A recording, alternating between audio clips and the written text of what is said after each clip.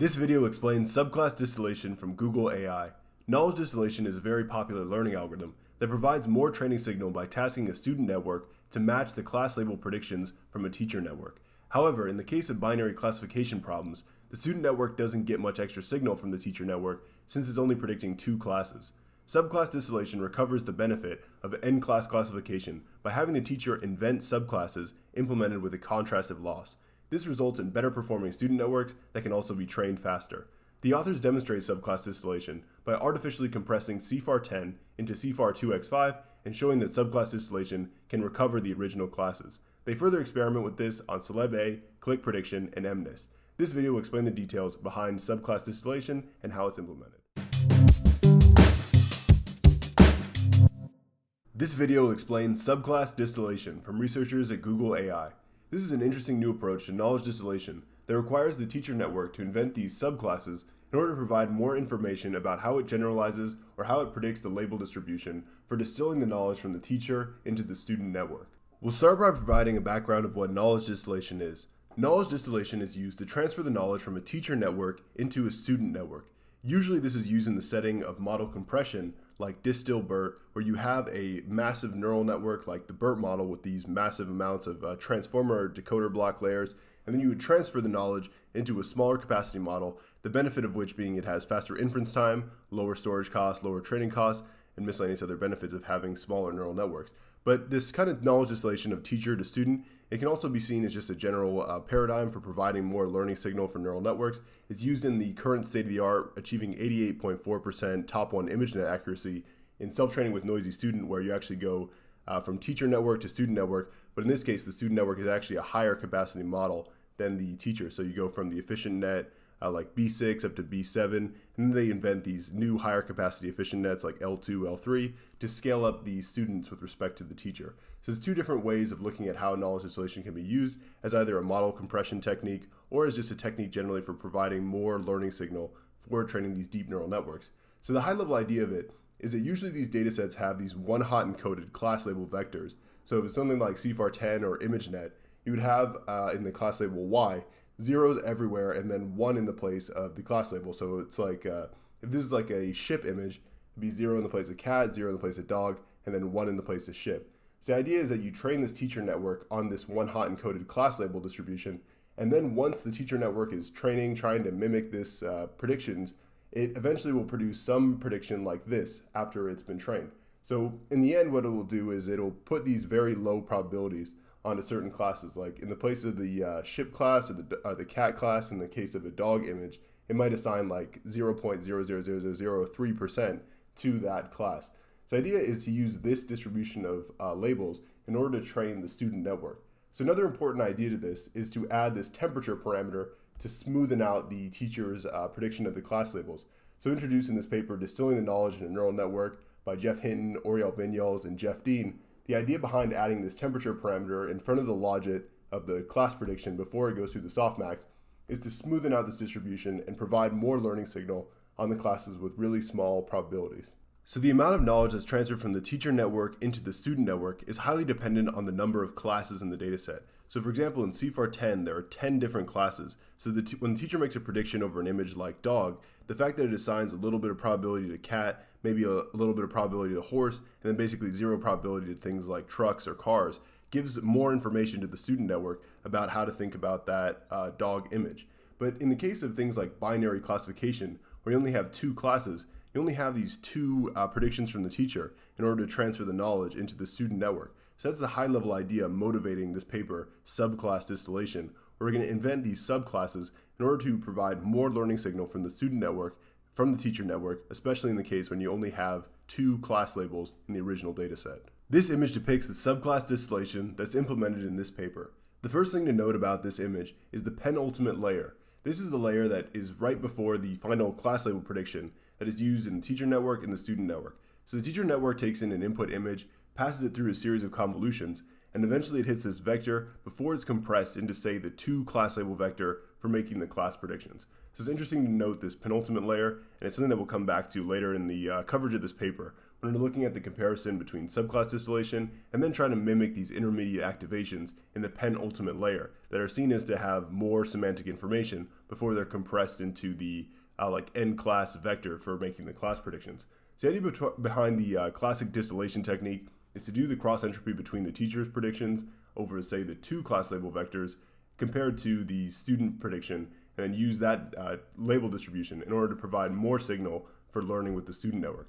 So the idea behind subclass distillation is, say you had the two class labels to predict. Now you're going to double that to have 4 class labels to predict. So you have this 4 vectors, more distribution in order to provide more learning signal for the cross entropy loss with a student network that's trained to try to mimic the class distribution from the teacher network. So then also, in order to still have this class predictions loss, because you're not just training the student network to mimic this distribution, it's a weighting behind the distillation loss and the the binary classification prediction loss. So what you do is you sum up the two subclasses in order to make up the predictions for the cross entropy loss on that one hot encoded class level vector.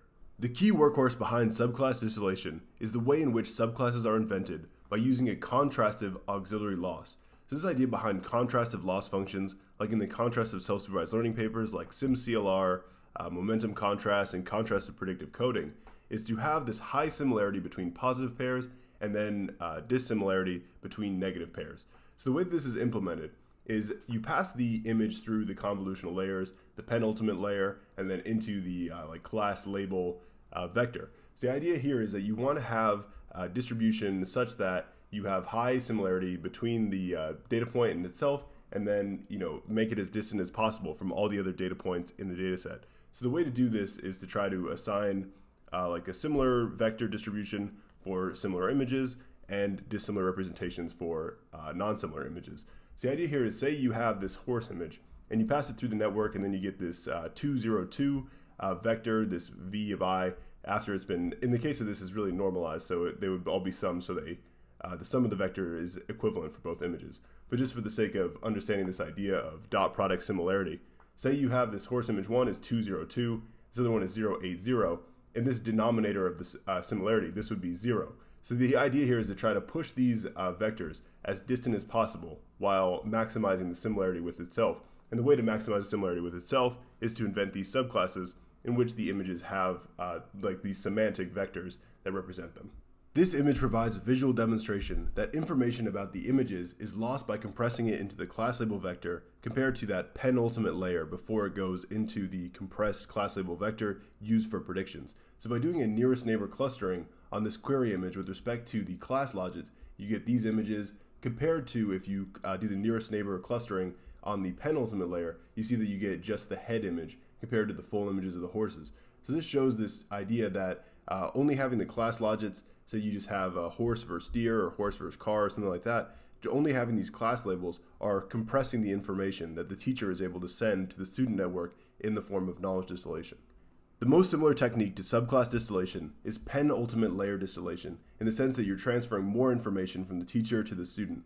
But one of the big bottlenecks behind the penultimate layer teacher-student distillation is that the dimensionality of the penultimate layer in the student network is likely to be lower than the teacher, so you have to introduce this weight matrix W in order to project the penultimate layer into a matching dimension with the penultimate layer in the teacher. Amongst these other things, like the subclass distillation generally seems to do a better job of separating these classes with the contrastive loss and producing a more semantic distribution to train the student network than does penultimate layer distillation. The first experiment they perform is by clustering the CIFAR-10 dataset into the CIFAR-2x5 dataset, where they group airplane, automobile, bird, cat, deer into one class, and then other classes from the CIFAR-10 dataset into the other. And they show how the subclass distillation technique learns to naturally separate these classes into the subclass. So you see how they separate the cars, the birds, and then these other subclasses from within the classes from this artificially constructed dataset.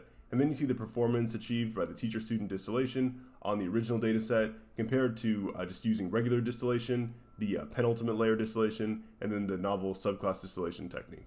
In addition to achieving higher performance, they also achieve faster training speed with the subclass distillation. Shown in this top left plot, you see the subclass distillation technique trains faster than the standard distillation technique and the penultimate layer distillation technique. So it's also interesting to think of ways in which you can speed up the training of these deep neural networks. They also experiment on the CelebA dataset, where they have about 202,000 of these celebrity face images labeled by about 40 binary attributes like gender, hair color, maybe where they're looking, if they're wearing sunglasses, smiling, things like this. So what they do in this experiment is in the male versus female binary classification task, the subclasses are able to naturally discover this blonde hair versus other colored hair attribute in the subclass distillation when it's inventing these subclasses to separate out the data within the female class. So it's really interesting to see this kind of invention of new features, sort of similar to like disentangled representation learning, how it's learning these inherent subclasses just from the binary label, evident in these data sets like CIFAR-10 that is manipulated into CIFAR-2x5 to test if this kind of contrastive loss can separate out these classes that have been artificially meshed together. They further test this idea of subclass distillation on the Criteo click prediction experiments. And the idea here is that there are unknown subclasses in the dataset. So compared to the CIFAR-2x5, where they artificially mesh these original classes like automobile, ship, dog into this artificial binary label, and things like CelebA that has these more natural subclasses like hair color, or whether they're wearing sunglasses or not, or miscellaneous naturally occurring subclasses like this. In the Criteo click prediction, where they're showing them an ad and predicting whether or not they click on the ad, there are less known subclasses in that data set. So in their experiments, they show how the subclass distillation again results in faster training of the student network compared to other distillation techniques.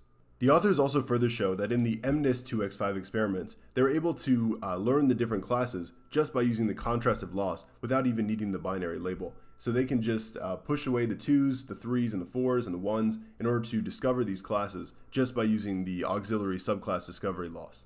One interesting idea behind this subclass distillation and some of the future implications of this is that it might be useful for interpretability, having the teacher network automatically invent subclasses by imposing this contrastive loss function as well. It gives you some interesting insight into how it's making its predictions, because you can kind of visualize what kind of images it's clustering together in a more interesting way than perhaps doing like a low dimensional projection and then like a TS&E visualization, because the teacher network is kind of actively doing this in the loss function with the contrastive loss. So it could be an interesting way to see kind of what's going on with the teacher network and what kind of images it thinks are semantically similar.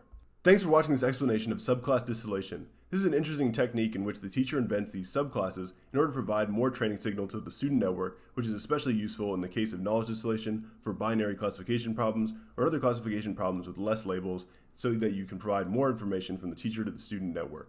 Thanks for watching, and please subscribe to Henry AI Labs for more deep learning and AI videos.